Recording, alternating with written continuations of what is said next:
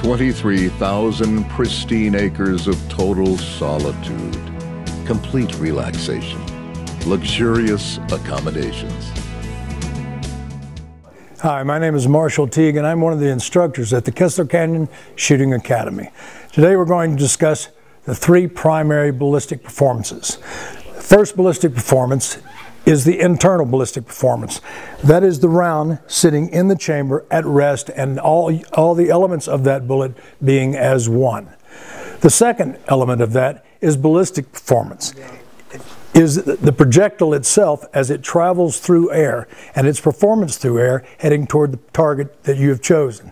The third is terminal ballistics, the bullet performance as it impacts the target that you have brought to bear in your sights. All of those things brought together as one make up the perfect shot. And as always, the one thing that we strive for at the Kessler Canyon Shooting Academy is ethics, proficiency, and it being a strategic shooter.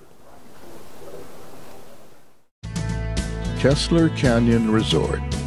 Be moved, be challenged, be changed.